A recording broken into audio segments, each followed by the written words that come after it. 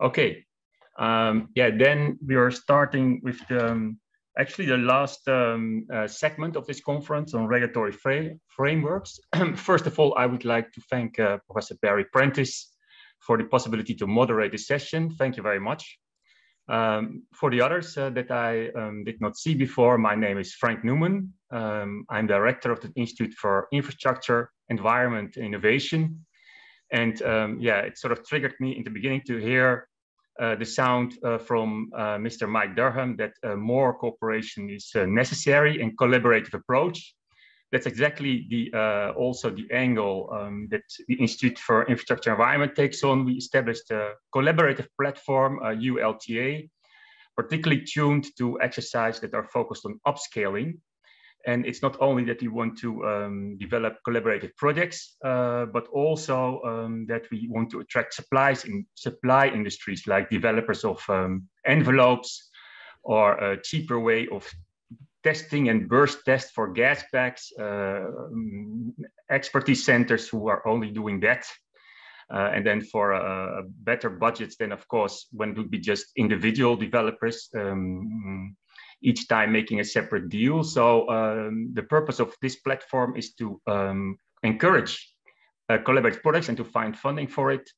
And yes, now, in fact, one of our other activities also, we're organizing a meeting very soon in Africa, and the applications for light and air technology, which will be on 1 June. But I will not want to say too much about that.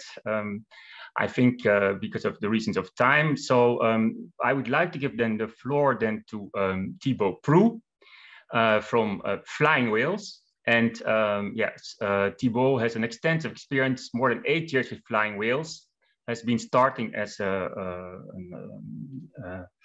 design engineer, and now particularly specializing on safety and regulatory aspects. Yeah, so Thibault, please take the floor. Welcome to this conference. Okay, thank you, Frank. Okay, so yeah, thank you for this introduction. Thank you, Barry, for organizing this event for, I don't know how many times you organized such conference. And fortunately, we have to do it online this time, and I can't wait to meet you all. Again, I've seen a lot of participants and a lot of well-known names, so hi to everyone that I knew. So yes, we're gonna focus on certification for airships today. So my name is Thibault Proux. I'm working for Flying Whales since 2013. And yeah, my main focus was about this huge challenge for Flying Whales and for any airship manufacturers, which is about how do we have to make it certified? How can we make it certified, such huge machines? So I will just split my presentation in two parts. One will be on what does exist today in terms of certification for airships. What does it mean actually to certify such machine, and what are the, let's say, the wide range of activities that has to be performed to certify this machine and make it fly again in terms of regulations. And then I will spend more time on European initiatives that actually Mike already presented a little bit. I will go deeper on this.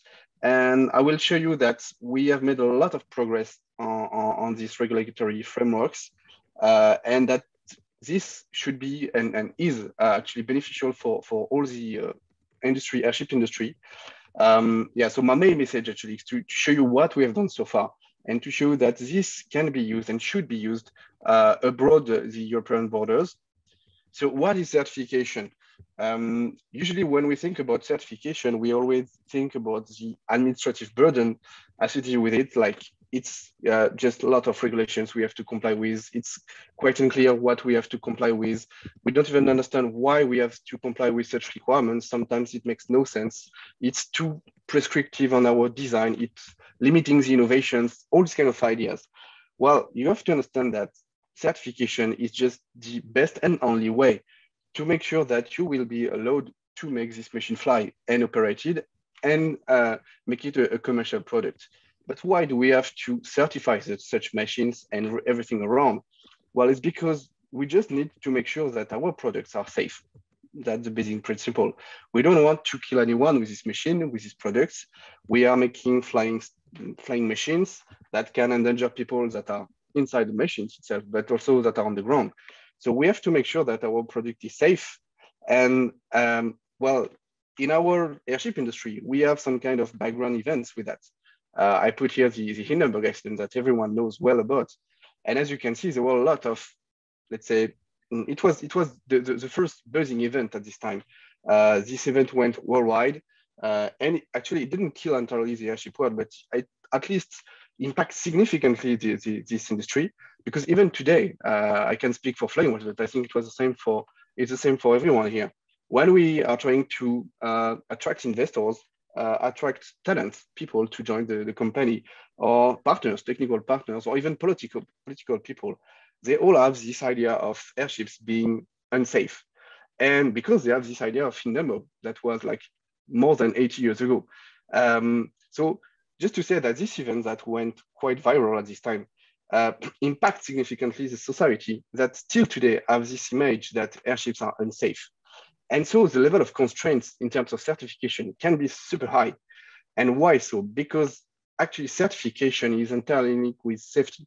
The more the society is expecting to have a high level of safety, the more the certification will be constraining.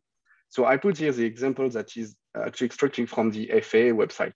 Well, you can see that a small UAV, unmanned air vehicle, has a low level of constraints in terms of certification because the society can accept a higher level of risk because it's small, because you have no one inside, because when it crashes, the inertia at the impact is quite low. So we can accept to lose such machine, let's say at a,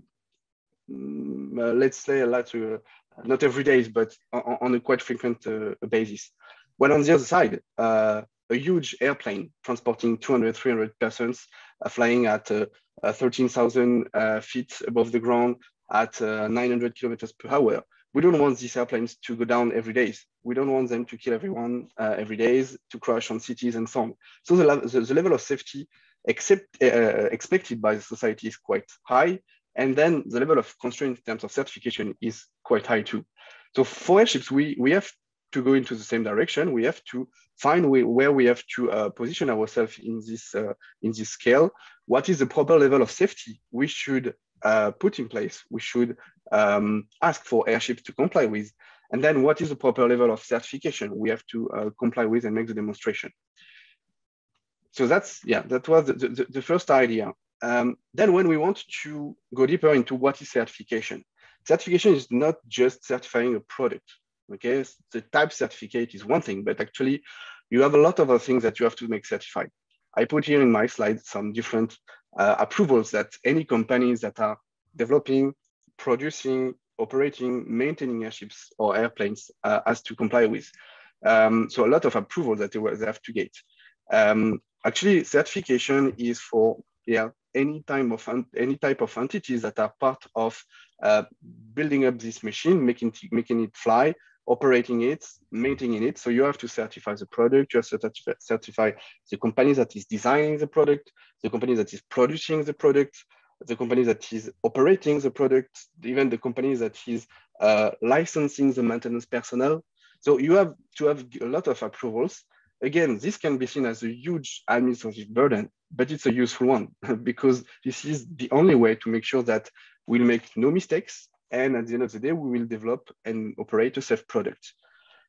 You have, I think you all know that you have to work with several civil aviation authorities, regulators. So we have ICAO, International Civil Aviation Authorities organization that is an entity from the UN located in Montreal.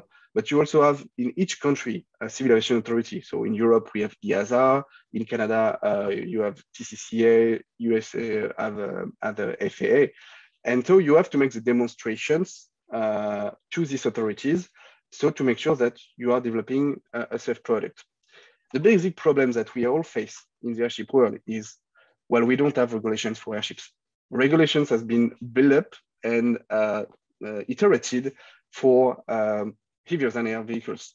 You have for airplanes, you have for rotorcraft, but you don't have, or you have really little regulations adapted to airships.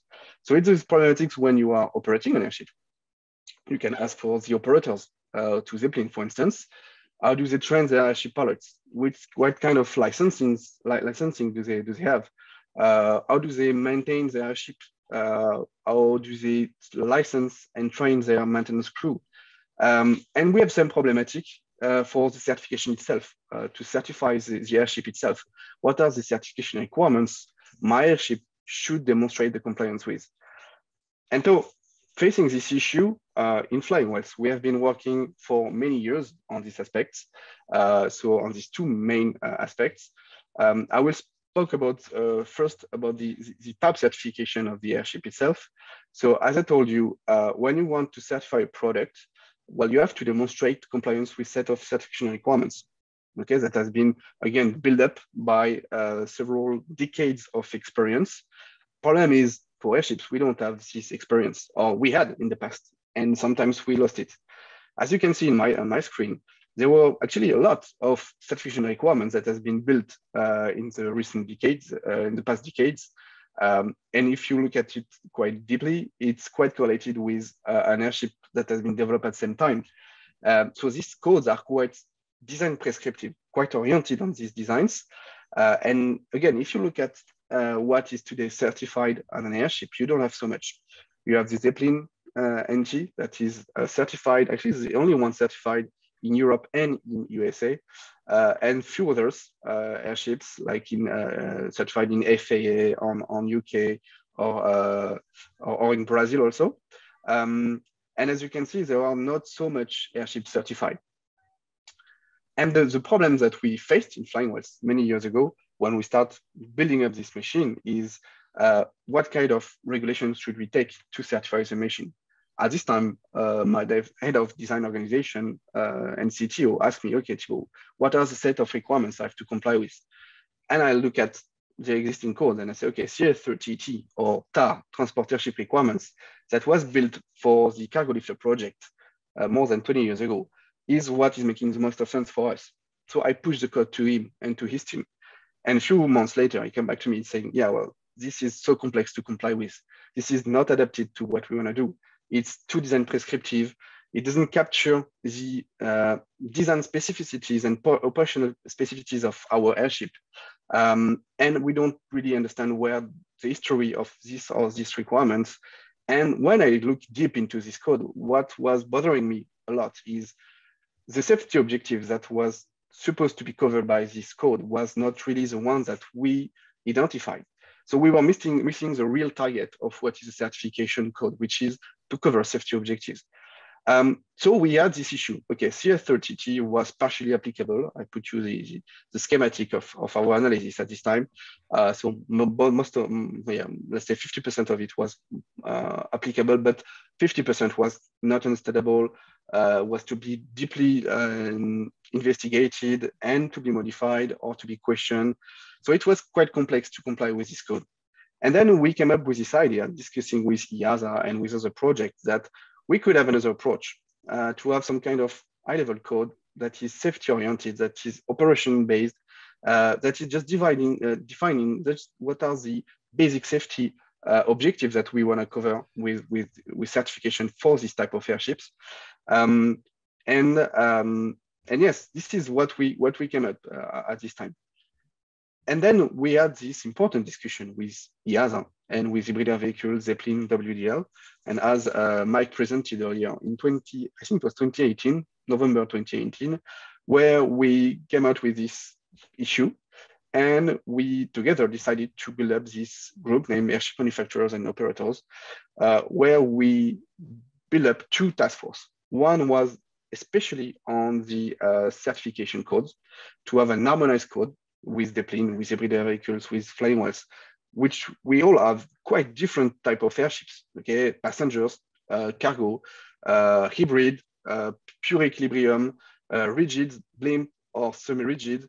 There is a lot of different type of operations and design features, and we wanted to have an harmonized code. So it's quite difficult approach to converge the certification codes. And then the second task force that was really to focus on the rules for operations. So about the air operations, the flight time limitations, the flight crew licensing, and so on. So since 2018, we've been working together in a partnership, in cooperations, to build up these regulations. And so on the certification code itself, I will not go into all the details, but let's say that we follow an approach that has been built up by EASA around 2017 on CS25 Amendment 5, which is for general aviation, and on the VTOL, the vertical takeoff and landing types of vehicles. So we follow the same approach. We look into all the existing regulations for airships, and we try to cover what is the essence of safety for airships. And we push the code with hybrid air vehicles. We push the code to EASA around end of 2020. It was a long process since 2018 to reach this harmonized code with hybrid air vehicles.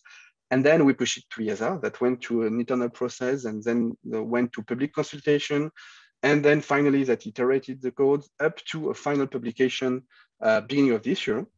So as you can see, it was many years of activities with hybrid vehicles and EASA to come up to this special condition for gas airships, which is quite basic. It's like 30 pages, 100 requirements. That's a, and when you look at it, you're like, yeah, well, okay, that's obvious. We have to, okay, if you want to fly your airship in lightning conditions, you have to protect against lightning. It makes good sense, a lot of sense. Nonetheless, it defines the proper safety objective for airships. And this is the first time that EASA is publishing officially a certification code for airships. Just one point here also, just to let you know, the amount of effort that we have to put in place, we had to put in place for reaching this certification code. My team is composed of 4 people. We have spent, I think, maybe 50% of our time building up the SC gas for the last 3 years. And I didn't count in here all the designers and CVs that work with us to converge on this code. So it's a consistent effort for flying wells, just for 30 pages code, but that is actually making our life way easier. So I will just go a little bit deeper in the SC gas that has been published by EASA. So it's a code that is allowing you to design an airship and certify an airship that is using all type of lifting gas. So you can use hydrogen, helium, or hydrogen, okay? And you don't have a strict requirement saying usage of hydrogen as a lifting gas is banned. This is not what you can find in SC gas. You will find something different that will allow you to use hydrogen, but you have obviously to make the demonstration that it's a safe usage, okay? I don't spoke about hot air airships because there is already a certification spec for that. But it's also a code that is allowing you to develop and certify any kind of airship structure. So if you want to do a purely rigid, like flying wells, a semi-rigid, like a Zeppelin NT, a pressured airship, a metal clad, whatever you want in terms of structure, you can use the SC gas.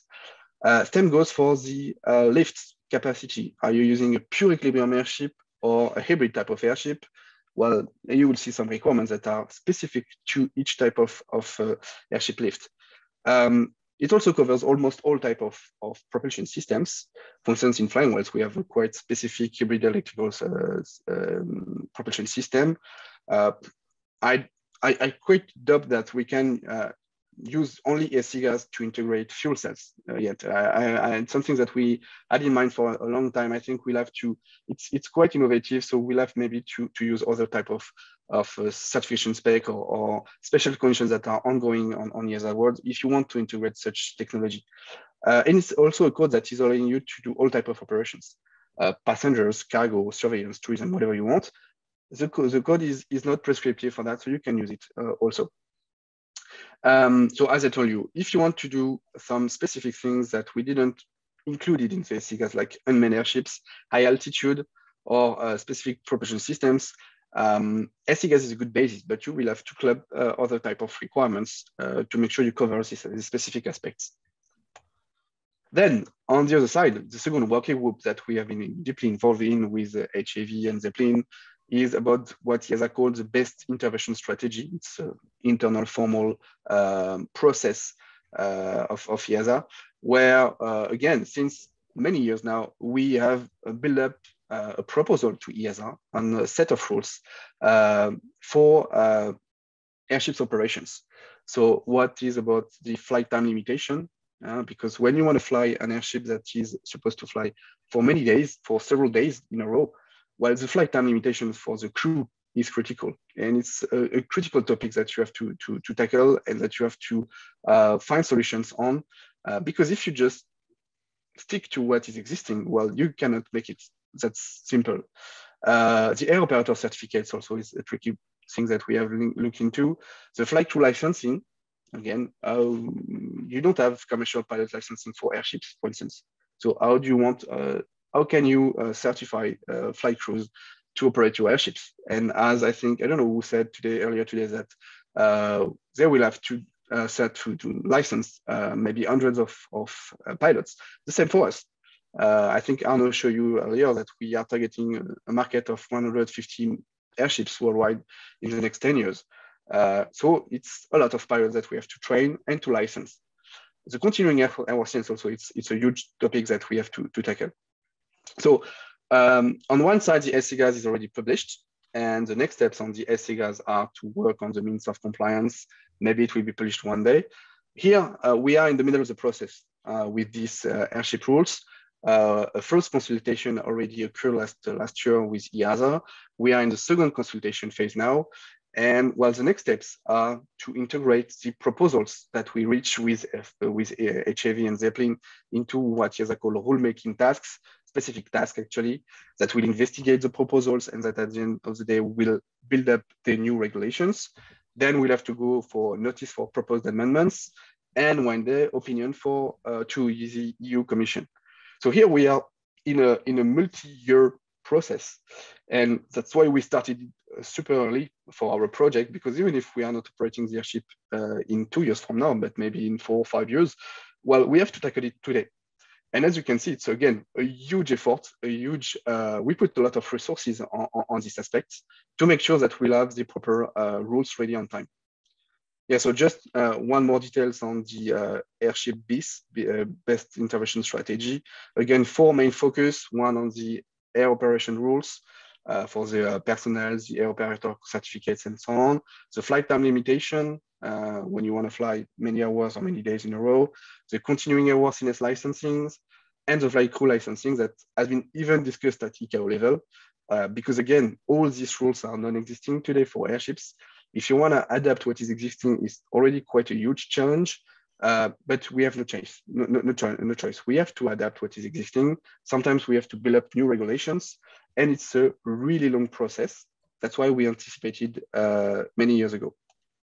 So as a conclusion, well, again, we spend significant time on European side with HAV and Zeppelin and WDL to build up the regulatory frameworks in terms of type certification, in terms of air operations, to make sure that we'll be able to certify these machines, to certify the operations, and at the end of the day, that are paving the road to the next generation of airships, next programs, but also the next generations of airships. So we have done it on our side. We spend a lot of time with that, a lot of effort. We are progressing quite well. We have some good achievements already with the SCGAS publication, with the BIS first steps that went quite well also. We are still in the process of continuing this progress. My point is, we again spend a lot of time on this, and this can be beneficial for everyone. It should be, actually. It can be useful for a lot of other type of airships products, for a lot of other type of operations. And at the end of the day, this is, in my opinion, what is the best way to ensure that this industry will develop itself. So again, these initiatives can and should be extended out of European borders.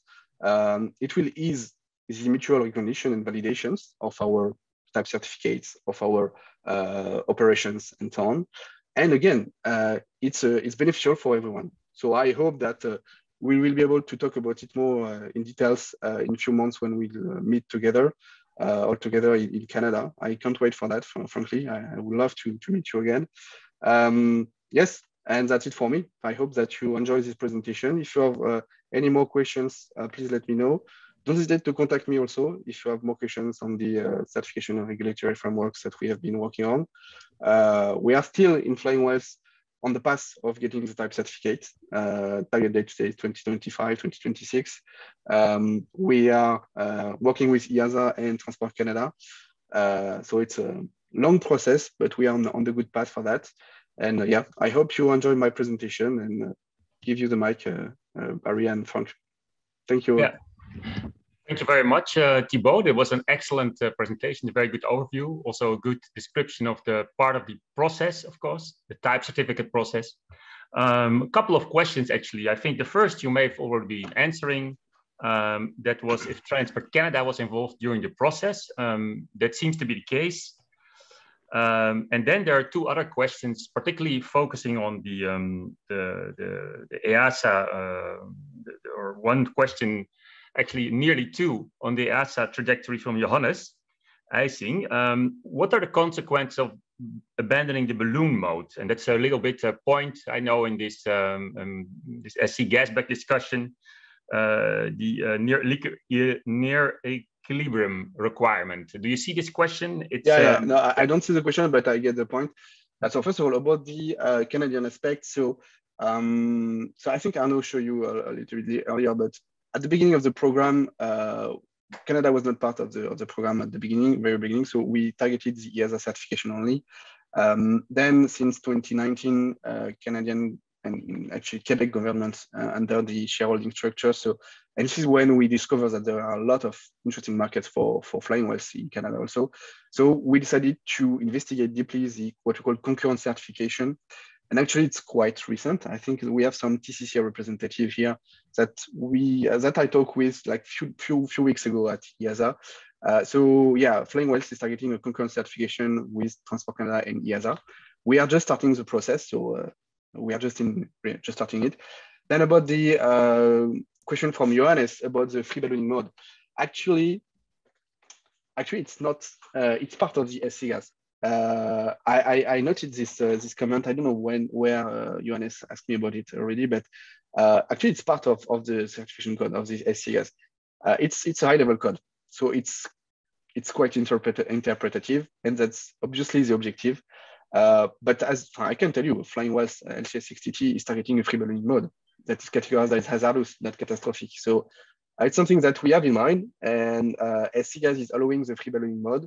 EASA is quite open on this idea also. So yeah, I can send you the exact requirements that is pointing on the free ballooning mode if you want. Yeah, and then Sven asked about the airworthiness certification. Of course, that's a step further, but that's something which you have not worked on to great intensity, I think, so far, right? Because yeah, you first need to have the carrier, of course. I didn't get your question. Well, after the type certificate, of course, if you want to fly, you later need the airworthiness certificate. And I think there's one. Yeah, Sven is asking about that. Yeah. So certificate of airworthiness is something that we can later on. Again, on our process today, we are still not at the beginning because it's been like more than 8 years that I've been joining the company. But what we call the COFA is certificate of airworthiness is something that we'll launch at the end of the certification. Yeah, and then there are some questions being asked about the lengthy process, which is of course quite common for this kind of complicated certifications and how you fund it. But I guess, yeah, it's just pain which you have to go through, right? Because you want to put something in the air, yes, you're obliged to take these steps. So there's not much to do about that, actually. Yeah, so certification is obviously a huge constraint when you are developing a new flying machine, but you have no choice again. When you are talking about what is the effort that a company should put on certification, some will say that it's between, let's say, 30 to 50% of your engineering time. That is huge, obviously, on the overall cost of a program. Well, what I can tell you is our certification team is composed of more than, today it's five people full time. So yes, it's a huge cost. It's engineers, so it's quite expensive too. But yeah, that's the way you make it certified at the end of the day. So no real choice here. And then there was another question, and the last question, and this was about the unmanned airship, how that is discussed. But I think you answered that already in your presentation by saying that part of it could be also applied to unmanned. And the question was actually, where they're considered as drones by the EASA. I think that is the case actually, because there's this special drone regulation. The drone regulation doesn't say if it's a light in the air or not. It doesn't give any description for that. This specific type of aircraft, actually, it's a combination of what is existing. So that's why I told for the unmanned parts, you can use specific special conditions that has been built, and you can club together the specificities of SCGAS with these codes. Same goes for the fuel cells or this kind of innovation. You can club together to have a good certification code at the end of the day. Yes. Okay, and I think then we dealt with most of the question. There's one rolling in still that is already being discussed, the unmanned one. Yeah. Of course, as chair, I'm not shouldn't ask questions, but very curious. So to what extent, very short question, to what extent you already also was are looking at the air services regulation? So because you are also plan to use your airship in Europe, what about the air service regulation? Did you already think of that, or that's maybe already still a little bit too early because it's about the pricing of your services in the end? I didn't get your point. I didn't get your question actually. Yeah, the air services regulation within the European Union arranged then how pricing is arranged for services to transport goods over the air by the air. And that is not about safety, but it's more about price setting and how you make customers pay for your services. Did you already look into that or not yet? Yeah. So again, today Flying Whales is developing an airship product and we'll make it certified. So we are already starting to produce it. Tomorrow, Flying Whales will be also an operator. So we are building up a company named Flying Whale Services that will operate the airship and sell flight hours to customers. So obviously, costs and all costs in terms of operations are taken into consideration in the design of the machine itself. So I will not spend all the details, obviously, but it's something that we have in mind since the very beginning. And in terms of regulations, it's also something that has an impact. When you want to operate your machine out of Europe, even in Europe, you have to take a lot of regulations that we are dealing with. You know, when you want to operate it out of Europe, if you want to cross borders, if you want to transport goods from one country to another, it's quite complex. If you want to transport dangerous goods, it's also another regulation. So this is something that we have in mind, that we are investigating and that we are tackling when we identify some potential gaps that we have to work on. Thank you very much.